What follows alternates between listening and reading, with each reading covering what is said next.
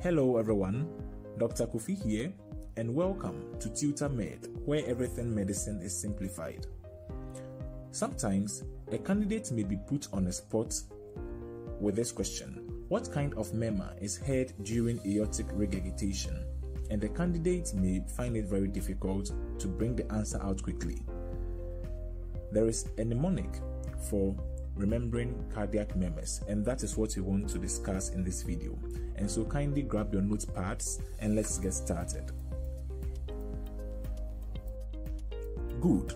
So the first thing to know is the anatomical location of the valves. By that, what I mean is which valves are on the left and which valves are on the right. And then the functional location of the valves. What I mean is which valves are between the atrium and the ventricles, and then which valves are in the outflow tracts, which are the aorta and the pulmonary artery.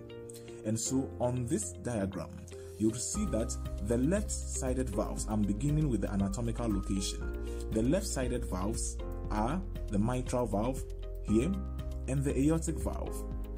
Then the right-sided valves are the tricuspid valve here and the pulmonic valve. Now, when it comes to the functional location of the valves, you would see, or many of us may be aware of the fact that the mitral valve and the tricuspid valves are called atrioventricular valves. It means they move or they control the flow of blood from the atrium to the ventricles in that direction. Then the aortic valve and the pulmonic valves are the outflow tract valves. It means they keep blood moving in one direction in those big arteries. And so anatomically, the left-sided valves are the mitral valve and the aortic valve. The right-sided valves are the tricuspid valve and the pulmonic valve. Then functionally, the atrioventricular valves are the mitral valve and the tricuspid valve. Then the outflow tract valves are the aortic valve and the pulmonic valve. Very good. And so having understood this, then the next thing to know is that murmurs can occur either during systole or diastole, meaning we can have systolic murmurs and diastolic murmurs. Then after establishing this, we see that the valves, the four valves we've mentioned, can have two basic problems, which are either regurgitation or stenosis. Another term for regurgitation is incompetence. And so we can have mitral valve stenosis, mitral valve regurgitation, tricuspid stenosis, tricuspid regurgitation, aortic stenosis, aortic regurgitation, and so on. And so with these few principles in mind, we are set for the mnemonic. Now to our mnemonic. Before we look at our mnemonic, please do not forget to like and share the video. Subscribe to our channel if you have not done that yet, and leave your thoughts in the comment section below. Now, the mnemonic we are using is D-arms.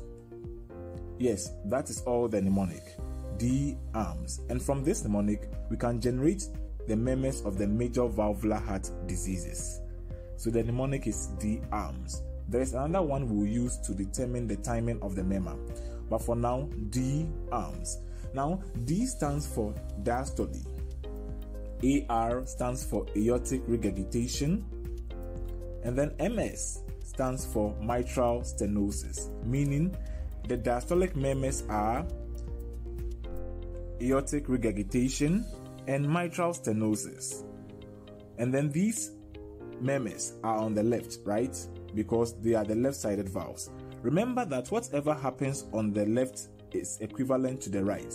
And so the equivalent of aortic regurgitation on the right would be pulmonic regurgitation, and the equivalent of mitral stenosis on the right would be tricuspid stenosis, meaning the four diastolic murmurs are aortic regurgitation and mitral stenosis on the left, and pulmonic regurgitation and tricuspid stenosis on the right. You get the flow, right? Very good. Now, the acronym PAIR or the mnemonic PAIR, E, A, R can be used to tell which of the four are early diastolic murmurs and which of them are mid diastolic. And so the E in the word pair means it's early. Then we have P and AR. P stands for pulmonic, AR stands for aortic regurgitation. It means that of the four, the pulmonic and aortic regurgitation murmurs are early diastolic murmurs, while the mitral stenosis and tricuspid stenosis are mid diastolic murmurs. Then we move to the systolic murmurs. So S. Now think about it. If aortic regurgitation is in diastole, then it makes sense that aortic stenosis should be in systole. And if mitral stenosis is in diastole, then mitral regurgitation should be in systole. And so, from this, the systolic murmurs are aortic stenosis and then mitral regurgitation. Remember, these are left-sided murmurs. So anything that occurs on the left is equivalent to the right. And so we can have on the right, the equivalent of aortic stenosis will be pulmonic stenosis, and the equivalent of mitral regurgitation will be tricuspid regurgitation.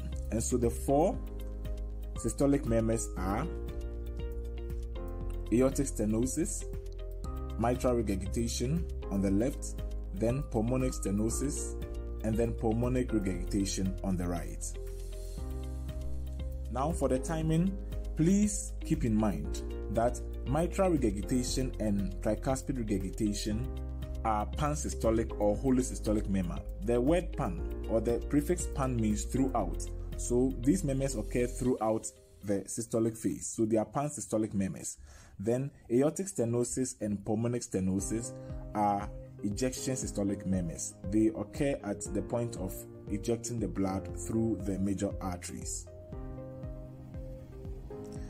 Now, still on this slide, I want to give another information that during which phase of breathing do these murmurs get louder?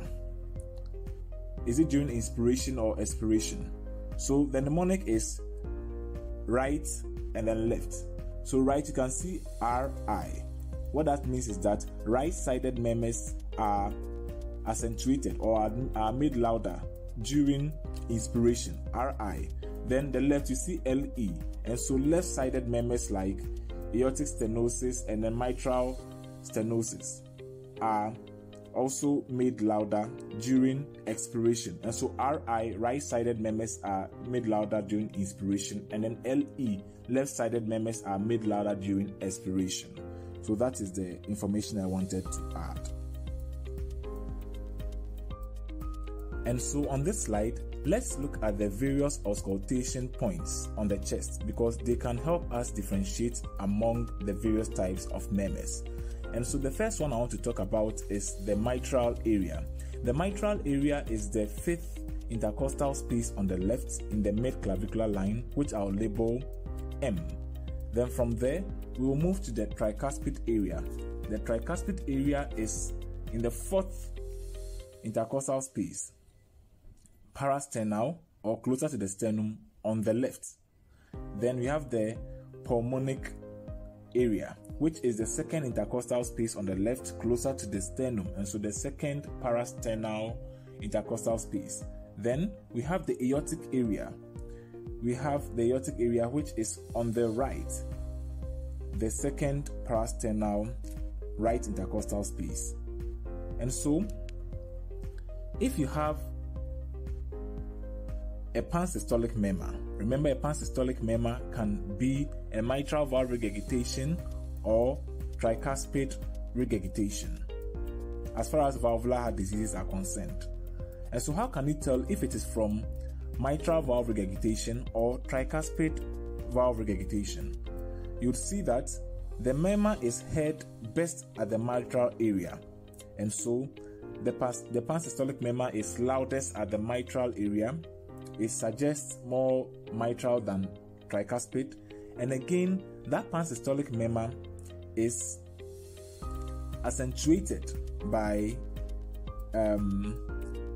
expiration. Remember, we said that left-sided murmurs are made louder when we expire deeply, we exhale deeply. And one other thing is that that murmur of mitral valve regurgitation radiates into the left axilla. Then when it comes to tricuspid valve regurgitation, you'll still hear a pansystolic murmur, but it is loudest at the tricuspid area. And again, deep inspiration would accentuate that murmur. Then let's take the pulmonic and aortic. So let's say you have a pulmonic or aortic stenosis. How would you differentiate between the two? Remember that aortic stenosis and pulmonic stenosis would give you an ejection systolic murmur. But how can you differentiate between the two? So in aortic stenosis, remember that the murmur is loudest at the aortic area, which is the second intercostal space on the right parasternal.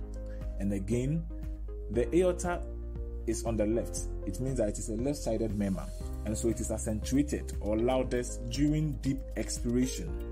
And one other thing is that the murmur of aortic stenosis would radiate into the neck, because that is where the carotid artery also comes from. Then the murmur of pulmonic stenosis would also be an ejection systolic murmur, but it is accentuated during deep inspiration. Why? Because it is a right-sided murmur. It's on the right side. And so this is the mnemonic I wanted to share with you. D arms, and then from D arms you can generate all the various kinds of murmurs. So thank you for watching this episode of Tutor Med. Kindly support the channel by liking, sharing, and then subscribing to our channel. See you in our next video. Bye.